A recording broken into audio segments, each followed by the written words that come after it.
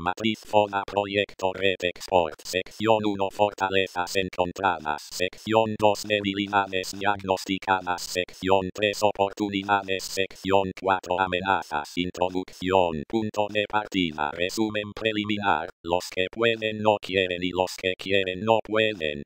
Habrá que superar el déficit crítico actual de pequeños emprendedores que estén capacitados en servicios y técnicas de gerenciamiento, control de calidad y gestión de marketing. Es necesario comprender que no estamos frente a un cambio de herramientas y tecnologías para la producción, sino frente a una nueva concepción estratégica de los procesos de negocio. Para realizar esta matriz, se contactaron 27 productores de Chubut, 4 de Santa Cruz. Se mantuvo también contactos preliminares con institutos y organizaciones como Corfo, Cooperativa Agropec y algunas asociaciones menores de productores de miel, tambo ovino y frutillas. No se trabajó Río Negro, Neuquén, La Pampa y en Santa Cruz solo 2 localidades, Los Antiguos y San Julián. Los contactos se registraron a través de correos,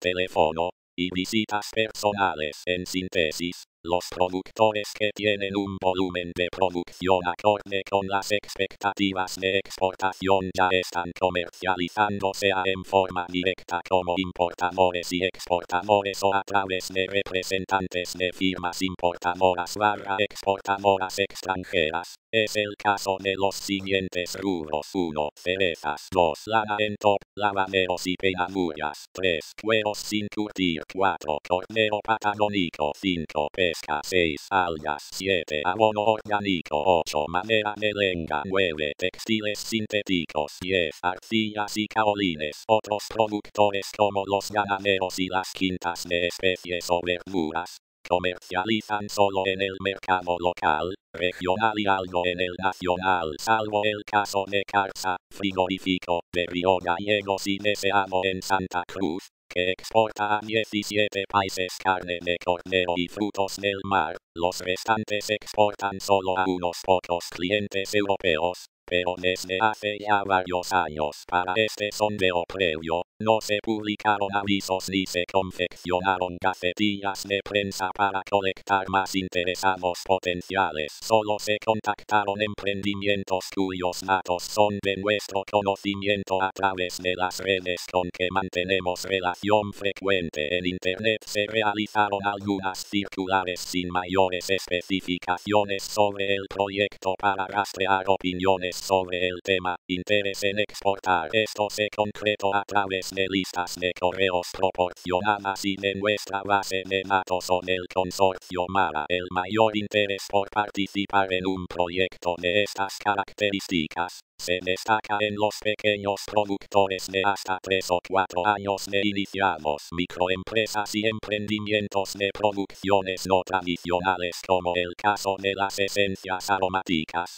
tulipanes, indumentaria artesanal en lana, etc. En segundo término, cabe destacar el interés manifiesto de las instituciones municipales y del Estado provincial por motivar y acompañar el crecimiento de emprendimientos con orientación exportadora. Por último, debo destacar que se omitió deliberadamente el uso del nombre del patrocinador del proyecto, habida cuenta que no estaba formalizado el acuerdo, sugerencia de Valeria, y no se utilizó la prensa para impulsar mayores interesados, lo cual implica que una vez desarrollado el plan de promoción, la respuesta puede ser interesante desde el punto de vista cuantitativo y también del cualitativo. Borrador de diagnóstico para el proyecto. Matriz FONA. Sección 1. Fortalezas encontradas en los emprendimientos. Emprendimientos pequeños basados en el conocimiento teórico/práctico del titular de la producción,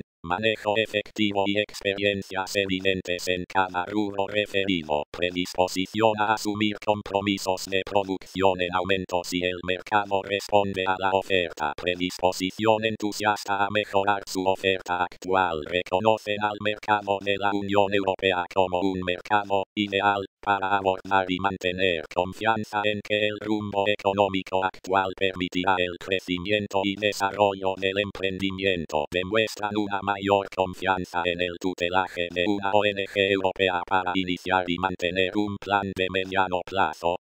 Confianza en otras organizaciones nacionales o provinciales. Experimentan en este aspecto una sensación de mayor compromiso y seriedad. Capacidad de asumir riesgos propios del negocio. Sección 2. Debilidades encontradas en los emprendimientos. Poca formación global de los responsables del emprendimiento en cuestiones de gerenciamiento, administración, comercialización, manejo de información, nuevas tecnologías. Poca predisposición hacia el trabajo en conjunto o asociativo con muchas personas. Proyectos colectivos de decisión horizontal. Baja consideración y ponderación acerca del sistema cooperativo por malas experiencias vividas directa o indirectamente. Total desinformación y experiencia sobre el proceso de exportación de productos. Baja capacidad propia o corporativa instalada para completar una presentación comercial adecuada de su producto, servicios, envases, etiquetas, permisos, certificaciones. Total carencia de capacidad de gestión en información del sector, promociones fiscales, operatorias y créditos de fomento, contactos comerciales o institucionales. No tienen marcas registradas, sin nociones estratégicas de logística para la distribución de sus productos. Volúmenes de producción no muy significativos en cuanto a aprovechamiento de una economía de escala. Poco manejo de tecnologías apropiadas de desarrollo y mejoramiento de sus producciones y procesos actuales. Sección 3. Oportunidades actuales para el proyecto. Importante promoción nacional para el sector de pequeños exportadores, acompañada de capacitaciones, incentivos fiscales, créditos, reembolsos por puertos patagónicos, tendencias importantes a fortalecer las políticas de integración. Mercosur/Unión Europea. Leve crecimiento del mercado interno y sustitución de importaciones. Infraestructuras de servicios actuales, energía, caminos, y recursos humanos disponibles suficientes. Plan de inversiones importantes en este rubro para los próximos años. Disposición del Estado para acompañar el proceso de reinstalar la producción nacional de categorías exportables con planes de corto plazo. Notable posicionamiento de la marca corporativa Patagonia en el universo de negocios. Sección 4. Amenazas previsibles para el proyecto. Falta de políticas nacionales claras para inversores y mercado financiero que indiquen acompañamiento real a los potenciales inversores para el mediano y largo plazo de algunos rubros sectoriales de la economía que son determinantes para políticas de crecimiento. Escaso parque local de servicios, proveedores logística, etc.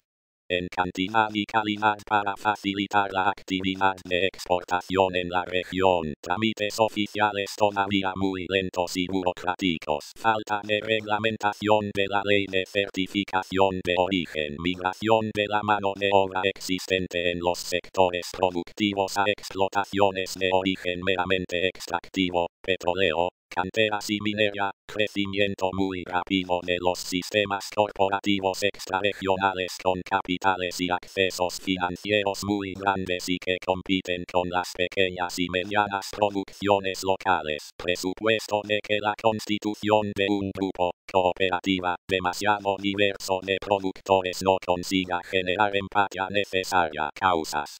Dispersión geográfica de los emprendimientos. Mosaico muy variado de productos que no se concentran en una producción específica y no generan por lo tanto volúmenes apreciables de oferta a los canales de distribución tradicionales. Resumen y conclusiones finales. Se trata de encontrar una idea capaz de conciliar una propuesta atractiva y viable que permita que los que quieren, productores interesados iniciales, definitivamente puedan llegar con sus pequeñas producciones al mercado italiano. Debe además producir un impacto externo favorable y una promoción notoria para los patrocinadores involucrados en la ayuda hacia el proyecto. Fines. Debe generar expectativas de rentabilidad suficiente y garantías de permanencia y crecimiento en el tiempo. En otras palabras, debe ser un desarrollo de gestión exitoso desde la propuesta definitiva inicial. Nuya, Valeria, nosotros. Para esto tenemos que tener muy claro que 1. Inicialmente nuestro objetivo es poner una pequeña pero selecta y diversa selección de productos patagónicos en la ciudad de Bologna para comercializar en el mercado de la región Emilia-Romagna de Italia. Determinación geográfica, cuantitativa y cualitativa del mercado potencial objetivo. 2. Que la propuesta no es conformar la cooperativa, sino que esta es solo la herramienta idónea para lograr el objetivo antes detallado. 3. Que la clave está en el concepto del proyecto Red Export, es decir, el plan de coordinar la logística para esta barrera de entrada a la UE, microexportaciones diferenciadas, con una modalidad innovadora. 1. De manera de hacer viable el traslado, promoción y compromisos de producción en forma organizada para cada uno de los emprendimientos comprometidos sin importar su tamaño o capacidad actual. 4. Que la idea fuerza a trabajar es entender la inevitable autonomía de los procesos productivos de los socios, pero socializando el compromiso de los stock convenidos, basados en una frecuencia y un cronograma de embarques comunitarios, y de la habilidad de obtener un proceso adecuado de selección de una calidad acorde con las exigencias del mercado objetivo y que se defina basado en el estudio de mercado preliminar que realice seguramente Nuya in situ, región Emilia-Romagna. Buzón de sugerencias. 1. Organización de la idea. ¿Qué? Plan de exportación de pequeñas producciones no tradicionales de la Patagonia Argentina a la región Emilia-Romagna, Italia. Proyecto Red Export para el fortalecimiento de pequeñas empresas asociativas dentro del marco de la economía social. Consorcios, cooperativas, uniones transitorias, redes, ASOC de colaboración. ¿Para qué? Para cubrir la necesidad de moderar y pautar las acciones de desarrollo y planeamiento de la producción / exportación, posibilitar el crecimiento ordenado, en tiempo y forma de los emprendimientos asociados al proyecto, asegurar los requerimientos de calidad, cantidad, precio y transporte de las mercaderías que componen la canasta de oferta exportable de acuerdo a las exigencias del mercado internacional europeo. B. Para garantizar un proyecto sustentable en el tiempo que aliente la continuidad y estimule la inversión, fomente el empleo de mano de obra capacitada y tenga proyección económica basada en la exploración sensata de un mercado mucho mayor con plataforma de despegue en este plan piloto a poner en marcha este año. C. Del productor al consumidor, la oportunidad de acceder directamente al consumidor final, teniendo control del precio, y la formación de valor agregado y mayor rentabilidad para el productor, así como una oferta más competitiva para el comprador. Elementos estos que son puntos claves en la oferta del proyecto para interesar productores. De la misma manera, la información directa del consumidor final al productor permitirá mejorar la oferta comercial del producto y fijar una estrategia de producción para el mediano y largo plazo basada en pronósticos ciertos de tendencias que hoy los canales tradicionales de distribución mayorista no proporcionan. Donde producción al mercado mercado nacional. Se promoverá el ingreso de productos al mercado de capital federal, boca expendio, y se propondrá una feria itinerante, feria viajera, a los principales centros urbanos y eventos nacionales. Saldos exportables. El mercado objetivo potencial seleccionado es inicialmente la ciudad de Bologna con proyección a la región Emilia-Romagna, Italia. ¿Quién con quién? A los pequeños productores de la región patagónica instalados en las provincias de La Pampa, Neuquén, Río Negro, Chubut, Santa Cruz y Tierra del Fuego. Podrán participar del proyecto Red Export integrándose ya sea en forma particular o a través de un representante legal bajo la figura de consorcio de 3 o más productores de un rubro particular. Se asociarán a la cooperativa de producción y exportación como socios fundadores hasta octubre 2004, o bien luego, en una instancia posterior, adquiriendo acciones según establezca el estatuto para los nuevos integrantes una vez constituida. B. El CIDES y el Centro de Emilianos Romagnolos como patrocinantes de la idea, contribuyen económicamente y técnicamente con la promoción y constitución de la cooperativa de producción y exportación. Ofrecen además una página web donde promocionar el contacto comercial de los productores con el mercado de la UE y el Mercosur. C. La cooperativa de producción y exportación, una vez constituida, podrá implementar el plan de ferias comerciales en Bologna. La cooperativa elaborará el plan de negocios específico para cada uno de los eventos, 2 anuales. Solicitará los subsidios nacionales para la puesta en marcha de las ferias o de la oficina en Bologna. Gestionará créditos de fomento para aumentar la producción. Explotará por sí misma y a través de sus autoridades como uno mediante la creación de pequeños consorcios productivos por rubro, asociados de esta manera a una cooperativa de producción y exportación como herramienta de gestión, producción y desarrollo del proyecto, con la implementación de un calendario de embarques del stock exportable convenido, destinado a producir el inventario de las ferias, nombre / marca corporativa, de promoción y comercialización de productos patagónicos no tradicionales,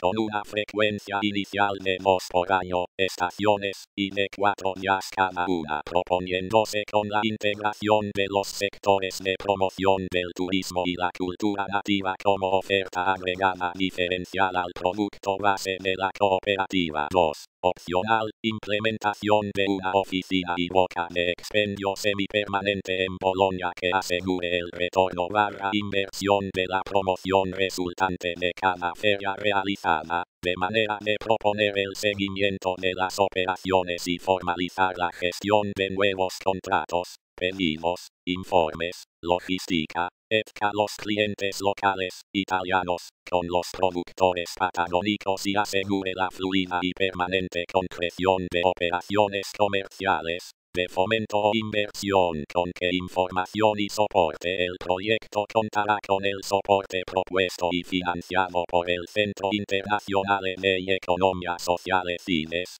consistente en el trabajo de Nuria Valle y consultora Calafate, quienes reunirán todos los elementos necesarios de constitución, planeamiento y acompañamiento del proyecto. Para el proyecto se prevé la asistencia de capacitadores de la Dirección de Cooperativas, pasantes del Ministerio de Trabajo de la Nación, subsidios y aportes de organismos municipales, provinciales y nacionales, con qué habilidades necesarias, además de contar con la experiencia de CIDES en la tutela del proyecto central. Para organizar el plan de ferias, se contará con el concurso de una profesional en ERPP vinculada al sector de eventos. Malena, asimismo, contamos con la entusiasta contribución de equipos de trabajo del sector turismo, cultura, y la secretaria de Producción municipal. Otras se agregarán durante la puesta en marcha. ¿Con qué argumento innovador? Feria Comercial de la Patagonia en Bologna. Muestra comercial integral de productos no tradicionales de la Patagonia Argentina, en 2 versiones. Otoño y primavera. El aspecto innovador de este proyecto consiste en encontrar una fórmula viable de estímulo a la participación basado en un conjunto de células productivas, clúster, de distintas comarcas, alineadas para un mejor funcionamiento bajo la figura de consorcios de producción y servicios e integradas asociativamente a una cooperativa de producción y exportación especialmente planeada para el pequeño y mediano productor. El proyecto contribuye de esta manera a formar un inédito puente de comunicación que puede, mediante el uso de oportunidades legislativas actuales, aprovechar todos los beneficios destinados al crecimiento del micro, pequeño y mediano emprendedor como generador de nuevos empleos.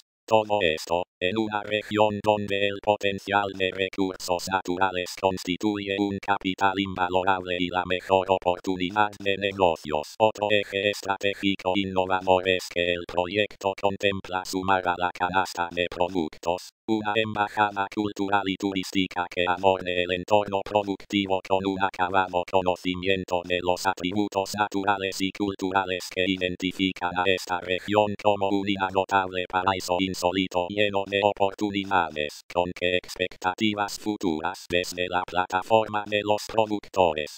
Ganar un nuevo mercado mucho más atractivo en cuanto a rentabilidad y volumen de compras desde la plataforma del CIDES. Una oportunidad de crear un fuerte impacto en las comunidades tanto patagónicas como en la región Emilia-Romagna con un prototipo que aliente rápidamente una predisposición a la participación activa de productores en complejos asociativos más elaborados que puedan dar respuestas a las necesidades de una economía que debe recuperar con mucho esfuerzo sus niveles aceptables de funcionamiento. Desde la plataforma de quienes integramos el staff encargado de producir este proyecto.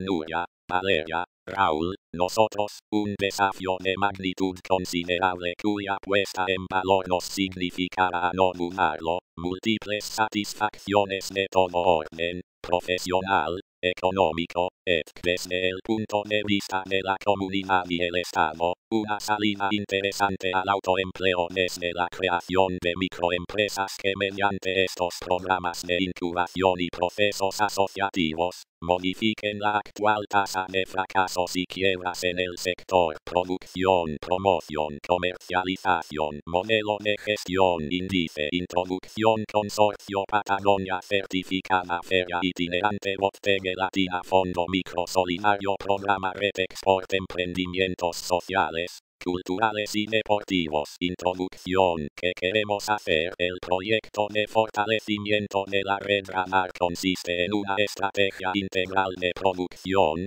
promoción, comercialización y capacitación continua. Está orientado a nuestros miembros adherentes pequeños microemprendedores con talleres unipersonales o de explotación familiar. Trabajamos vinculados en red hace 5 años y medio, 1999, en grupos virtuales de contención. Hace más de 2 años en forma efectiva y real en pensar un programa de incubación basado en la cooperación y solidaridad. Un plan estratégico en un entorno de economía social solidaria y desarrollo local sustentable. Diversidad territorial, heterogeneidad de rubros productivos. Desde un comienzo, la vinculación de los emprendedores trascendió los límites territoriales de la ciudad de origen, Trelew, sumándose talleres de Rawson, Puerto Madryn, Caimán, Esquel, El Bolsón, Las Grutas, Corcovado, Bariloche,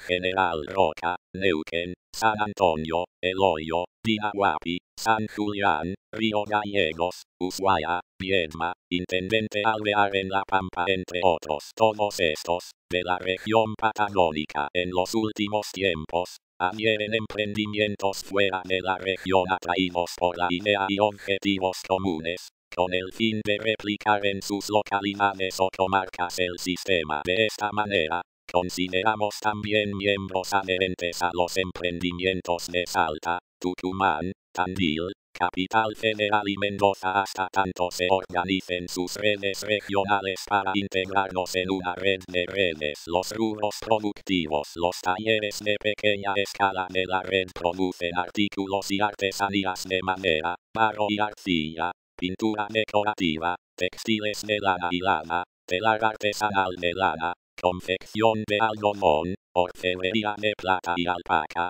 grabado de metal, aceites esenciales de rosa mosqueta, souvenir con productos de mar, licores y dulces artesanales regionales, plantines de fruta fina, bulbos y flores de corte de tulipán y lilium, torta típica galesa, alfajores regionales, telar nativo mapuche, artículos de marroquinería y cuero, quillangos y pieles lanares, cerveza artesanal, conservas, juguetes y adornos, libros de autores patagónicos, humus orgánico para jardín, etc. Causa común: el 87% de los pequeños emprendimientos quiebra antes del tercer año contados desde su puesta en marcha. Este altísimo porcentaje tiene sus índices similares en Bolivia, México y Perú, por nombrar solo 3, y constituye uno de los dilemas a resolver por las entidades multilaterales de crédito que contribuyen a la formación de microempresas como alternativa al desempleo en toda América Latina. El problema común es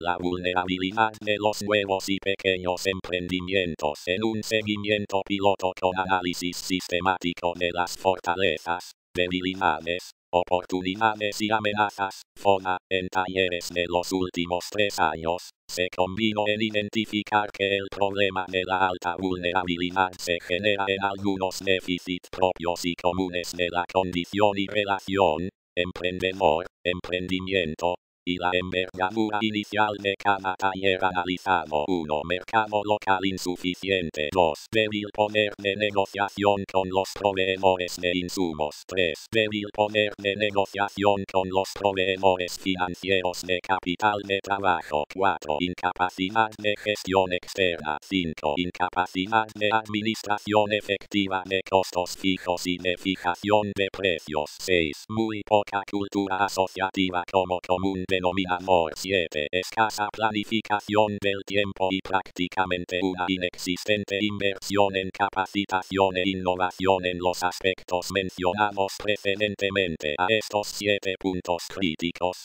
puede agregarse la falta de una misión y una visión compartida del sector artesanal o microproductivo donde regularmente operan, lo que se traduce en la debilidad y precariedad de la representación formal, participación y legitimidad sectorial que disponen las cámaras o federaciones que los representan. Esta atomización sectorial dificulta la articulación con el Estado nacional, provincial y municipal, a la hora de encontrar interlocutores válidos que acompañen sus políticas, planes o programas. De la misma manera, muchas veces, la información de un menú de opciones disponibles nunca les llega, o cuando les llega es en un lenguaje muy técnico poco comprensible para ellos. Emprendedor no es igual que empresario. Tenemos una larga experiencia en todo esto. Nuestros productores poco sociables y participativos en cuestiones de negocio están acostumbrados a resolver de puertas adentro en sus talleres, justamente de espaldas a los cambios externos en el mercado. Cuando pueden percibir el problema real, es justamente cuando ya es demasiado tarde. La creación de la red tuvo su origen en amortiguar este problema, de ahí su nombre radar, equipo que normalmente se utiliza para detectar a tiempo todo cambio en el territorio objetivo. Nos referimos a talleres productivos, haciendo una apreciable diferencia con los emprendimientos comerciales y de servicios que en cambio han podido variar notablemente estos porcentajes, atentos a que su propia escala reducida inicial parte de un conocimiento u oportunidad surgente del territorio mismo donde operan, generalmente en la informalidad. Como contracara de estas debilidades acusadas, un altísimo porcentaje, es emprendedor idóneo en el rubro y conoce el oficio y la forma de producir con resultados de elaboración atractivos y con posibilidades comerciales. Esto es más que suficiente para comprometernos en un plan que les permita ser invulnerables, sustentables y en crecimiento, disminuyendo fuertemente el índice de fracasos actual. El plan estratégico. El plan estratégico de la red, para que sea a la vez una propuesta eficaz y posible, comprenderá una mezcla de ingenio, austeridad e integración de la solución global a la problemática anteriormente detallada. Ingenio. Articular la apuesta productiva con la comercial, financiera, operativa, promocional y un sistema de capacitación e innovación continua requiere el trabajo en redes y en cadenas. Las redes virtuales de comunicación con muy bajo costo operativo y verdaderas alianzas institucionales logran con un proceso horizontal articular con las ONG de apoyo técnico y los planes disponibles del Estado. De esta manera, durante 2 años, capacitamos el equipo de gestión, instalamos los grupos de coordinadores y plenarios, participamos de los seminarios y talleres apropiados. Las cadenas a poner en marcha en esta fase 2, en cambio, son actividades asociadas y de eslabonamiento vertical, es decir, totalmente distintas a las redes horizontales. Son procesos que subordinan actividades y compromisos en un mismo tiempo y ritmo para todas las partes y eslabones nodales que la componen. Redes y cadenas operan en simultáneo enlazadas por un puente operativo que conduce la coordinación general de la red. Austeridad. Todo el producido en los últimos 24 meses tuvo un costo total de 9.800 euros, aproximadamente $40.000 financiados por el Centro Internacional de la Economía Social Fines de Bologna, Italia, y el Programa Arteco de Transferencia Tecnológica de la región Emilia-Romagna en el marco de la cooperación internacional. Otros $6.000 se sumaron con aportes propios de la Coordinación General para Gastos de Comunicaciones, Oficina e Internet. Integración de la solución global. El plan estratégico desarrollado por la red se basa en 5 herramientas de aplicación conjunta cuyo costo total es de apenas $180.000 para su puesta en marcha. De este importe total, $30.000 deben obtenerse como subsidio a fondo perdido. Los restantes $150.000 en consignación a un programa permanente administrado por un gestor fiduciario. Se trata de un programa de incubación de 3 años denominado Neurus.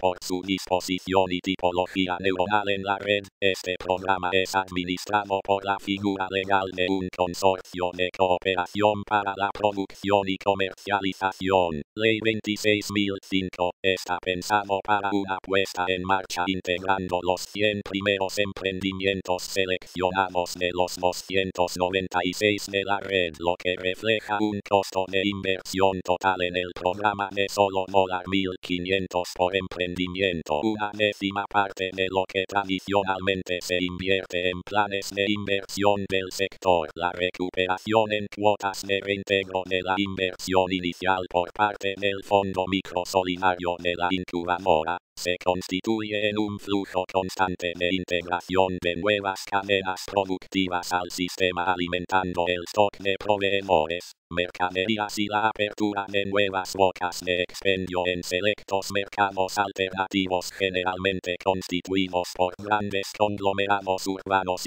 o centros y destinos turísticos en expansión según sea la característica de las cadenas operativas alineadas al punto de venta que se trate en la campaña. Plazos de ejecución. El plan puede ejecutarse en un tiempo total de 6 a 7 meses desde la puesta en marcha del fondo de inversión inicial. Las herramientas a poner en juego. Administración / gestión. Desde diciembre del 2004, Argentina cuenta con la Ley 26.005 de consorcios de cooperación. Si bien existe una tradición de años en la contratación entre el Estado y consorcios en el país, y entre importadores y consorcios de empresas con el extranjero, la legislación finalmente sancionada por el Congreso que tipifica la personería organizacional, instrumenta una serie de ventajas operativas, financieras y fiscales a esta herramienta asociativa que particularmente favorecerá a pequeños y medianos productores. El modelo de consorcio para administrar los fondos del Plan Estratégico resulta el mejor de los estudiados y practicados entre las organizaciones de la economía social.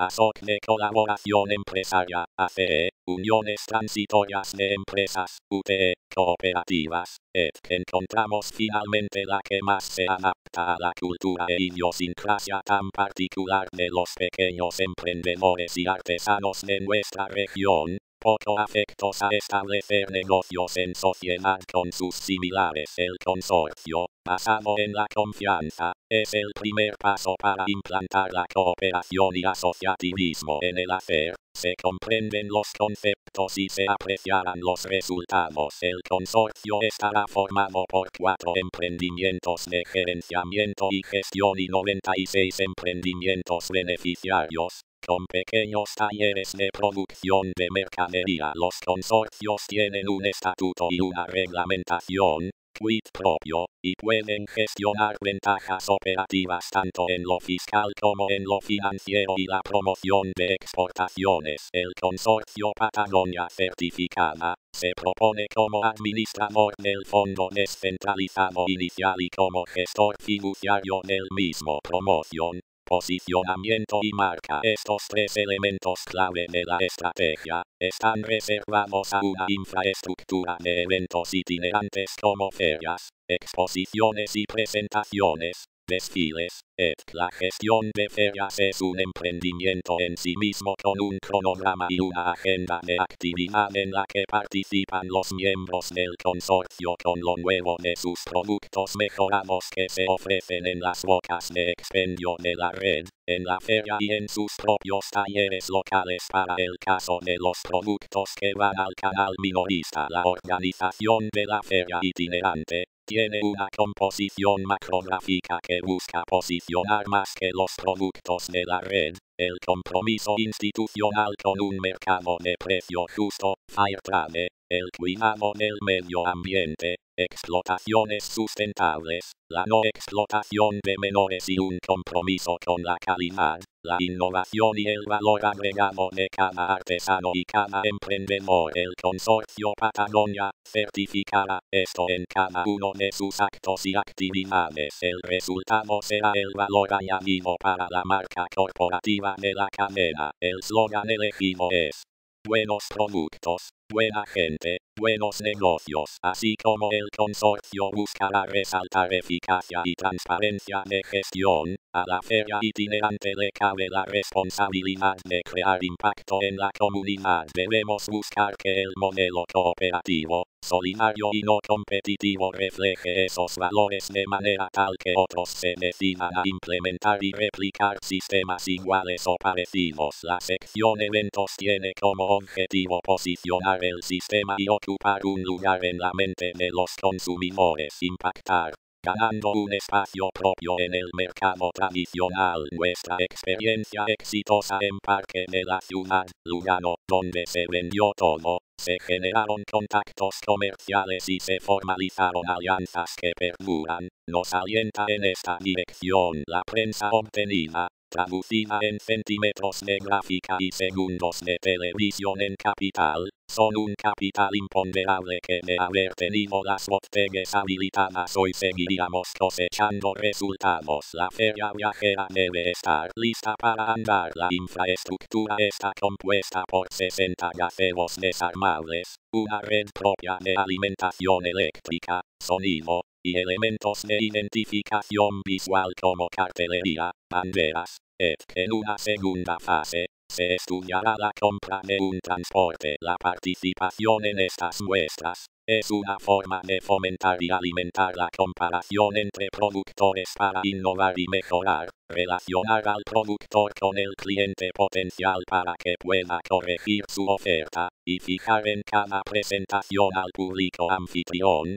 las localizaciones, domicilios de las bodegas donde pueden adquirir el producto en caso de desear repetir la compra. La feria itinerante reserva un 25% de los stands para expositores locales de la ciudad anfitriona, para de esta manera facilitar la integración de todos los nodos de localidad a un proyecto común, prototipo y modelo reducido. Bocas de expendio propias del productor al consumidor y más simpáticas, accesibles, cordiales y bien surtidas. Las bodegas son la cara visible de nuestros emprendedores, así como los productos lo son de sus habilidades. Siguiendo la línea de un frente tradicional, fachada sencillo pero coqueto, no estarán ubicadas en superubicaciones centrales, sino más bien en radios próximos a las hiperubicaciones turísticas. La estrategia es control de los costos fijos y operar con nuestros contactos en el rubro de tour de compras, que realizan el acompañamiento de turistas desde los hoteles donde se hospedan. Nuestra prioridad es Capital Federal, primer destino masivo del turismo receptivo en el país. Por otra parte, en lo local, nuestra mezcla comercial apunta a un sector de altos ingresos, generalmente con buena información y tradicionalmente con buena formación cultural. No es propósito de esta presentación abundar en el plan de marketing. Sin embargo, un entorno de más de 9 millones de potenciales consumidores contrasta con los mercados de origen, donde además la identidad patagónica no es el atributo que agrega la ventaja competitiva. La traducción de la palabra bodega es tienda de artesanías, y así se las conoce en Europa desde hace varios años. Las más famosas, bodega del mundo, están asociadas al comercio justo y a organizaciones que lo protegen. Teniendo en cuenta que nuestros clientes turistas extranjeros asocian y reconocen rápidamente el nombre, nos pareció acertado aprovechar la ventaja local de imponerlo. Primer paso: un modelo de prototipo reducido. El interior del local, una herradura. Se necesitará una superficie cubierta rectangular de aproximadamente 300 metros cuadrados. Tomando como referencia la posición de entrada del exterior, se ubicarán a la derecha del cliente 6 boxes, pabellones, con estantes de 3 metros cada uno. Están destinados a la mercadería de la red regional. Al fondo se ubicarán 3 boxes de servicios turísticos con un gran panel de publicidad de los atractivos de toda la Patagonia. Ente turístico. Retomando la pared de la izquierda, 3 boxes de 3 mt de estantes se destinan a los productos locales de los miembros del nodo capital. El espacio restante se completa con el mostrador, caja, mini oficina y la vidriera de exhibición. Todo el perímetro se adorna con algunos pequeños mostradores, 2 mesas y sillas para degustación. Con que arrancar. El stock inicial se formará con un banco de productos que integrarán solidariamente los participantes del consorcio a manera de expensas fundacionales, de la misma manera que se realizó para el programa Red Export. Se tomarán de 3 a 5 productos por participante relacionado con el coste minorista de cada artículo depositado. El valor del 60% de la venta de productos de este banco se destina a la compra de reposición del stock inicial. El saldo, deducido gastos comerciales, pasará a integrar el capital del Fondo Microsolidario, regresando al circuito de préstamos de capital de trabajo. De esta manera, todos los beneficiarios de la red pueden integrarse a la comercialización sin esperar las cuotas de prefinanciamiento del Fondo Microsolidario. El aporte de los productores locales. El aporte de los nodos locales, Capital Federal en este caso, impacta no solo en la capacidad de gestión en promoción, trámites, permisos, sino, económicamente en la diversidad de la oferta y en la disminución del costo fijo operativo de la botella. Un solo ejemplo práctico. Imagínense una base de datos como la que tenemos en la red de más de 1500 correos electrónicos de Capital Federal y alrededores. Multipliquen solo por 5 cada uno de estos contactos. Lo que sigue es una lluvia de mail invitando a conocer la botella, o a anunciar un nuevo producto, o un lanzamiento de una promoción del local. Esta es solo una pequeña muestra del potencial de una alianza estratégica semejante con beneficio para ambas partes. Para todas las partes involucradas, la distribución del ingreso bruto por ventas, discriminado el IVA, se distribuirán las cajas diarias en cuentas determinadas por porcentajes, cuyo detalle se explica en el plan de negocios. Destacamos que el 60% corresponde al productor rojo para reposición de mercadería. De esta manera, se percibe que, al precio del taller al minorista, se incrementa un 66% como carga total de costo que determina finalmente el precio de venta al público. Fijación de precios. El proceso de fijación de precios, ocasionalmente, puede ser un trabajo conjunto entre coordinación del consorcio, botella y productor. De esta manera, se tomarán decisiones conjuntas por estacionalidad, promoción, curva de declinación del producto, familia de productos, combos, actividades que se denominarán campañas y se pueden realizar en tiempo real por la red en Internet desde nuestros foros participativos. Plan de cuentas, tentativo, 13,5% alquiler, luz, gas, limpieza 0,7,2%, utilidad, gerenciamiento comercial 0,2,8%, cuota de evolución microbanca 0,3,0%, costo nodo localidad distribuidor 0,6,0%, costo consorcio administración y gestión integral 60,0%, costo reposición mercadería del productor 0,2,0%, logística, flete, seguros 0,3,0%, fondo reinversión y ampliación microbanca 0,2,5%, fondo promoción ferias exposiciones, ajustes, rectificaciones, innovación. La actividad comercial no es estática, sino por el contrario, dinámica y de frecuente innovación. El modelo de gestión por programas adoptado permite la toma ágil de decisiones tácticas en la coordinación general, con referéndum posterior del plenario de coordinadores de nodo en su reunión ordinaria. Disponibilidad flexibilidad para capital de trabajo con apenas un mínimo de $150,000 iniciales. Se crea un sistema flexible, ágil y seguro para toda la cadena. La tercera parte de este capital se recupera en días. Los 2 tercios restantes se amortizarán en un periodo de incubación de 3 años en 24 cuotas con un año de gracia. El Fondo Microsolidario o Microbanca no atenderá la creación de nuevos emprendimientos productivos. Para ello, es más que suficiente el Plan Nacional Manos a la Obra. Se especializará en cambio en ser ágil y flexible en operaciones muy cortas de capital de trabajo, cash flow, para requerimientos de expansión productiva que surgen de la demanda en las bocas de expendio, la venta en ferias y los convenios internacionales con cadenas ecosolidae europeas o del Mercosur. Ver programa Red Export. El fondo inicia con un pequeño préstamo por productor para la formación inicial del stock y las 3 partes, fondo,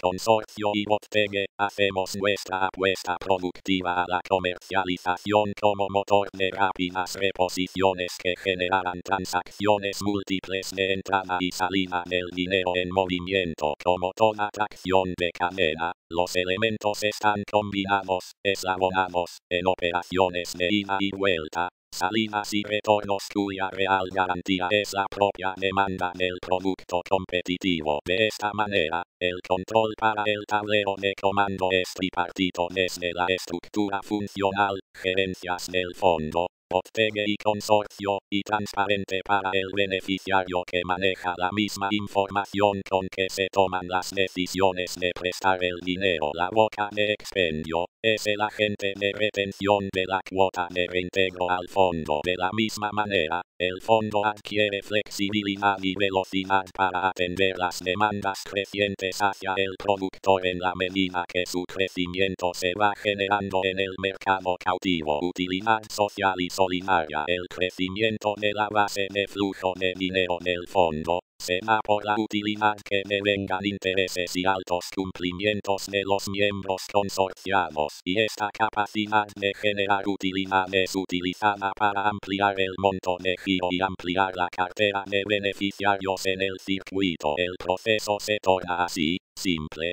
sustancioso y familiar para todos los actores. El fondo destinará inicialmente $54,000 a préstamos de formación del stock, distribuidos en compras por valor de hasta $1,000 entre los primeros 54 proveedores de distintos rubros de las cadenas en la red. Las siguientes ampliaciones de cartera con incorporaciones de beneficiarios se harán semestralmente, sin perjuicio de los incrementos por fondos adicionales que se sumen por otras operaciones y coparticipaciones o inversiones propias del fondo de utilidad comercial de la botpegue. Contraparte de los productores. El canon por expensas de integración al consorcio es de $200 en mercadería por consorciado para formar el nuevo banco de productos. Tratándose de 100 productores iniciales, el aporte de la contraparte es del 13%, escalable hasta llegar al 100% de los miembros en la red, lo que significaría casi un 39% del total afectado al programa en ejecución. Programa. Las pequeñas exportaciones no tradicionales. Empezar la casa por el techo. Hace poco más de 2 años y medio, decíamos que el sueño de todo pequeño emprendedor es vender sus productos en un mercado de alto poder adquisitivo, exportando parte su producción. Fue la visión loca, lírica y esperanzadora que nos puso en marcha de la mano de la invalorable ayuda de las licenciadas Carla Brezzo y Valeria Engrova de Bologna en la región Emilia-Romagna italiana y la licenciada Nuria Ibisbagli de Viedma, Río Negro, destacada en esa ciudad europea. Todas ellas, en un programa del Centro Internacional de Economía Social CIDES, programa que se amplió luego hasta el mes de abril próximo pasado, por la magnífica intervención y aporte de Arteco Argentina Ricerca e Tecnologia per la Cooperazione, de ayuda para la transferencia de tecnologías, organización y gestión en el marco de la cooperación internacional. Nuestros pequeños emprendimientos, familiares y unipersonales, sobrevivientes del descalabro nacional del corralito financiero, la tasa de desempleo de hasta un 24,9% y un entorno de pobreza con 24.500 planes sociales solo en Chubut. Comenzamos a transitar el camino de una visión tan ambiciosa como prometedora. El propósito es tan fuerte que se transformó en un motor capaz de sortear los más imprevisibles obstáculos. Hoy, con el tiempo, muchas experiencias capitalizadas y la tutoría responsable de nuestras partner italianas, podemos decir que en ese entonces habíamos empezado a construir la casa por el techo, rompiendo el paradigma de que es exactamente al revés de cómo se tiene que hacer. El primer informe rezaba: los grandes no quieren, los pequeños no pueden. Sin embargo, nosotros, ávidos de consolidar la rentabilidad suficiente, emprendimos el desarrollo con mucho esfuerzo y tropiezos, pero afortunadamente sin sacrificio desperdiciado. Perseveramos con ajustes, cambios y reformulaciones que se conjugan hoy en esta red, este plan estratégico y esta familia emprendedora con nombre y apellido propio. El inventario de resultados de los últimos 24 meses. El fortalecimiento de una red virtual emprendedora con 14 nodos de localidad y 296 membresías productivas y de servicios. La creación de un banco de productos que se expuso en Modena, Parma, Bologna y Ferrara para su evaluación en el mercado objetivo de la región Emilia-Romagna en Italia. Un estudio preliminar de mercado y prefactibilidad del programa de pequeñas exportaciones no tradicionales realizado por la licenciada Nuria Bagli. La identificación de un nicho de mercado potencial en los contratos comerciales de mediano y largo plazo con las cadenas eco-solidae europeas. La individualización de las cadenas que operan en el mercado de precio justo. La estructura de soporte en red con ONG de asistencia técnica. Capacitación de los recursos humanos de la coordinación general en temas de organización, aduana, liderazgo, software especializado, e-commerce, redes, la incorporación de la figura de consorcio y red como herramientas idóneas de asociación y personería comercial y de cooperación. El contacto inicial con oficinas de compras de las cadenas y principio de las conversaciones de negocio. Trabajo de campo en 3 de las 6 provincias de la Patagonia, relevando el potencial de desarrollo local, recursos existentes, identificación de líderes, el diagnóstico particular de los emprendimientos, su nivel actual y su potencial futuro en un plan estratégico que contemple desarrollo del mercado local, nacional y posterior inserción en el programa de pequeñas exportaciones no tradicionales. Lo que viene, la formación de pequeñas cadenas productivas de madera, lana, confección textil, arcilla y barro, arte decorativo, agroturismo receptivo. Definición de la apuesta productiva identificatoria, producto único de cada taller en la cadena y formación del catálogo de productos exportables a las cadenas. Ajuste del plan de costos, logística y proveedores, fijación de precios, junto a los clientes de las cadenas distribuidoras eco-solidae. Adecuación del plan de embalaje, despachos, transferencias, permisos, primeros contratos exploratorios, talleres de nivelación y mejoramiento del diseño y calidad, articulación con las oficinas del Estado y fundaciones privadas que pueden acompañar el programa en sus fases posteriores. El entorno de red, ¿quién más nos acompaña desde el comienzo de la red? Asociaciones y emprendedores sociales, culturales y deportivos conformaron una unidad de acción con nuestros talleres productivos, compartiendo ideas, proyectos, captación de fondos, cooperando entre sí en forma solidaria en empresas y eventos compartidos. Esta alianza forjada en el andar tiene su lugar en el plan estratégico de la red, comprometiendo el objetivo de fortalecimiento de las instituciones mediante seminarios, talleres, reuniones y conferencias. También el Fondo Microsolidario contempla la administración y prefinanciación de eventos conjuntos sustentables, o coparticipaciones en la formación del aporte exigible como contraparte nacional a las ayudas internacionales en proyectos de cooperación. Red de contactos para hacer más y mejores negocios.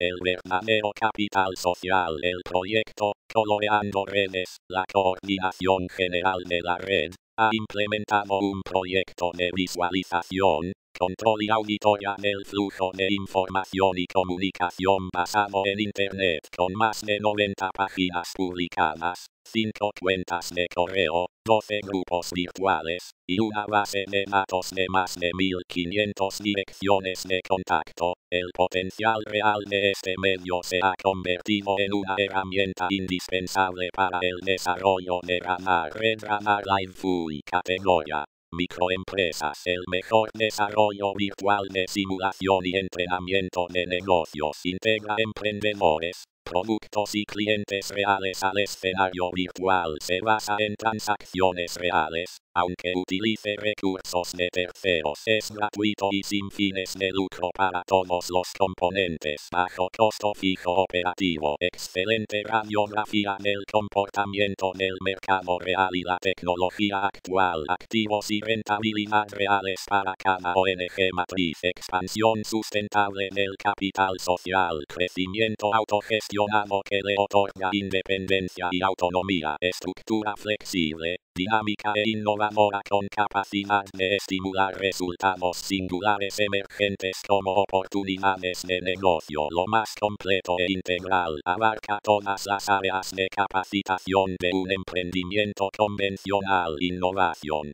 Revisando nuevas tendencias, un verdadero laboratorio de prospectiva para analizar tendencias y nuevos escenarios globales, socializando los resultados reales de cada emprendimiento simulado en particular, sus aciertos y fracasos. La red propone un novedoso sistema de entrenamiento totalmente transparente y replicable, donde cada emprendedor analiza los casos de uso expuestos y dispone información para estimular sus propias alternativas de toma de decisiones. ¿Qué es virtual y qué es real? Los emprendedores y los clientes son reales. Los equipos y software utilizados son reales, los productos son reales, el dinero es real, los registros son reales, las herramientas son reales, el capital social en red es real, los segmentos de mercado son reales, el diagnóstico y tratamiento es en tiempo real. Entonces, ¿qué es virtual en la red? Las estructuras físicas reales de los emprendimientos simulados y sus entornos operativos son virtuales. Se corresponde con verdaderas imágenes virtuales de cada proyecto intangible que se materializa, funcional y operativamente por una obra maestra de la logística moderna y tecnológica como concepto de ensayo y prueba, investigación, entrenamiento y capacitación para el trabajo en redes de innovación y cadenas de producción y servicios en el sector de la pequeña empresa familiar. Control, productividad,